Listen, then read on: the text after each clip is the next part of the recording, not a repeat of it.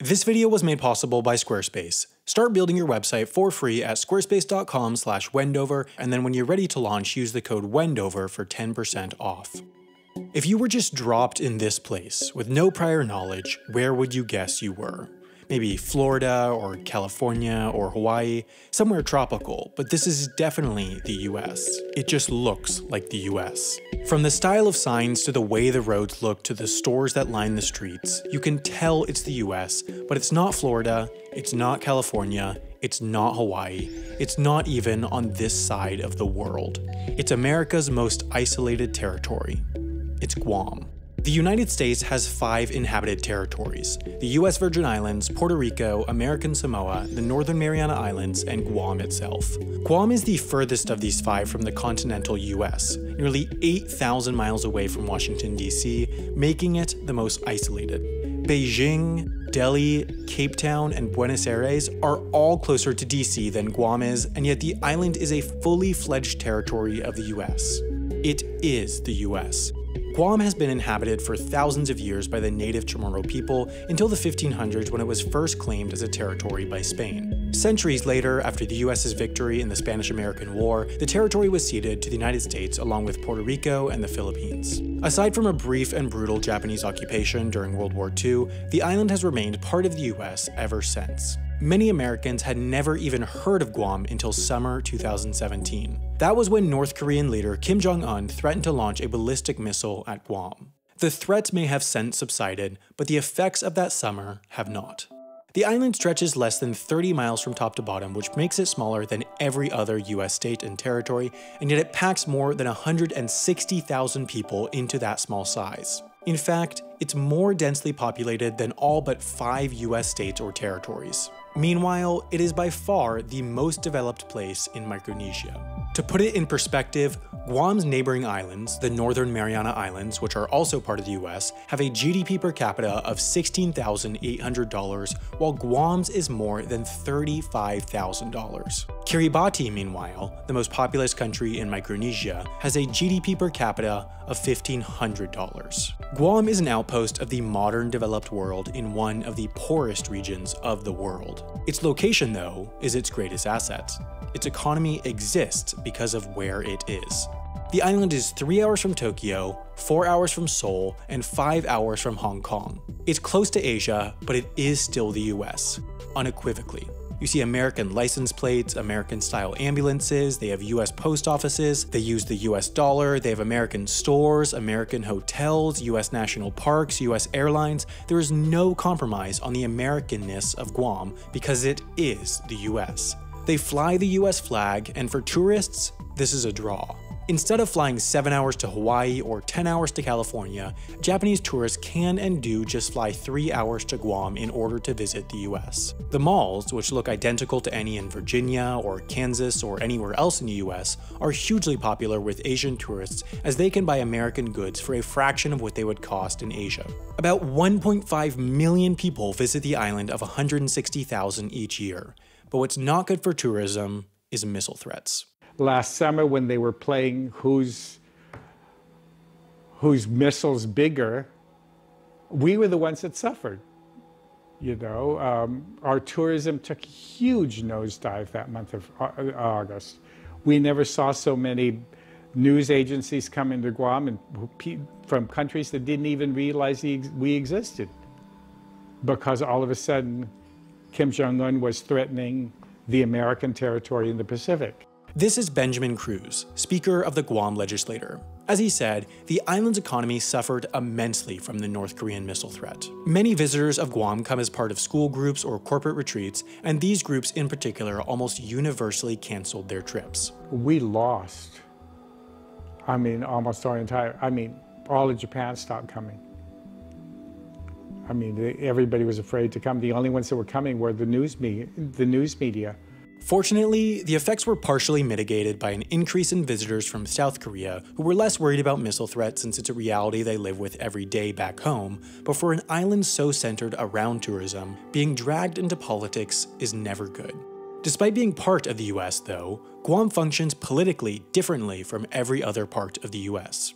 Benjamin Cruz, along with the 14 other senators, are the lawmakers of Guam. They can legislate just like any state legislator, but the main political difference for Guam is at the federal level. All the US federal laws, the ones made in Washington for the whole country, all those laws apply in Guam. What Guam doesn't get, though, is a vote. Their congressional representatives don't get a vote, so by extension, the people of Guam can't vote on the laws that apply to them. In addition, unlike Washington, D.C., which also doesn't receive a vote in Congress, Guam, along with the other US territories, is not able to vote for their president, the US president. This presents an issue not only because of the lapse in democracy, but also because many US laws that may make sense for the continental United States just don't for a territory on the other side of the world. We'd like to be able to invite people to the island and industries and not have to worry about whether or not the SEC would approve it or the FCC would approve it. We'd like to be able to have control over our skies so we can invite airlines to fly in without having to clear with FAA on whether or not this airline or that airline can or cannot fly. The process for a foreign airline of gaining approval to fly to the US is often long and laborious, and there are a number of special security and immigration rules for flights to the US. This isn't a problem for large intercontinental airlines or Mexican or Canadian ones for whom flights to the US represent a large part of their market, but for small regional Asian carriers, they might pass on flights to Guam just to avoid having to gain FAA approval. Another issue for Guam is the Jones Act.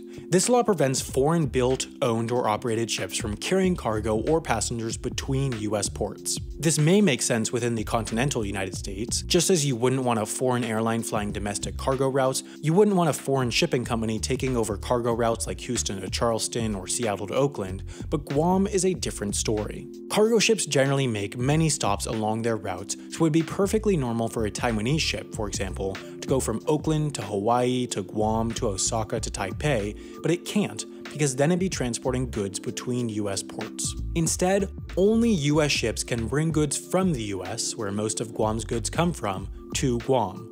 Other US territories like American Samoa and the Northern Mariana Islands are exempt from this rule, but Guam is still subject to it, which makes shipping to the island more expensive. Despite the issues the US federal government may cause, the people of Guam are in no hurry to distance themselves from it.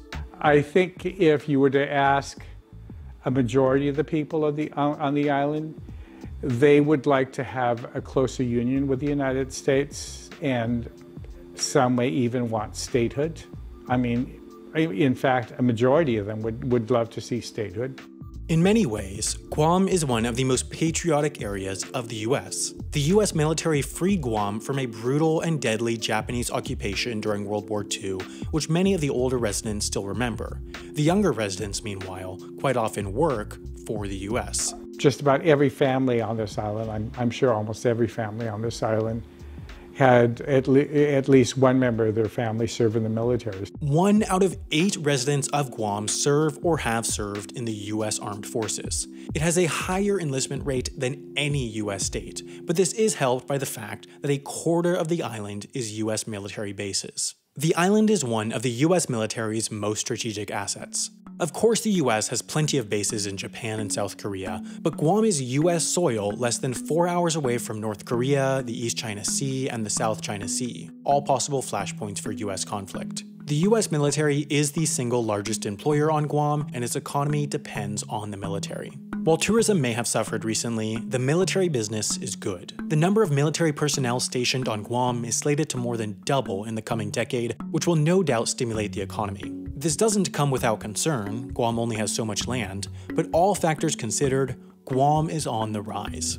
Guam is truly a unique place. Plenty of countries have territories far away from their mainland, but few are as developed and similar to the rest of the country as Guam. If Guam was just off the coast of the US mainland, it would be totally unremarkable. Just another piece of the US that looks and acts like the rest of the US. But it's not. It's on the other side of the world. Guam is a relic of colonialism that today is a thriving, developed place. It may not get treated like the US, even by its own government, but in all other ways, Guam is the United States.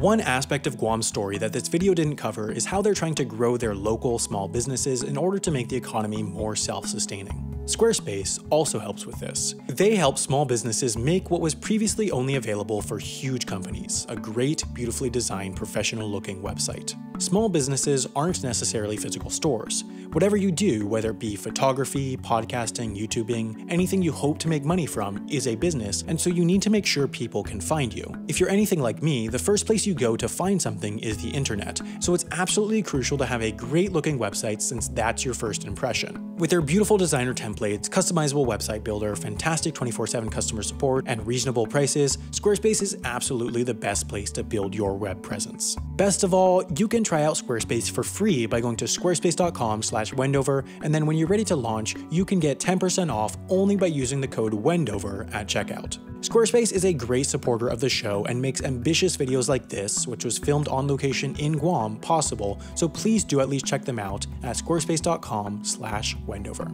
Also, for those of you still here, I want to mention that there's a behind-the-scenes video on my personal channel of Brian from Real Engineering, Joseph from Real Life Lore, and myself filming this video on location in Guam. Thanks for watching, and we'll see you again in 3 weeks for another Wendover Productions video.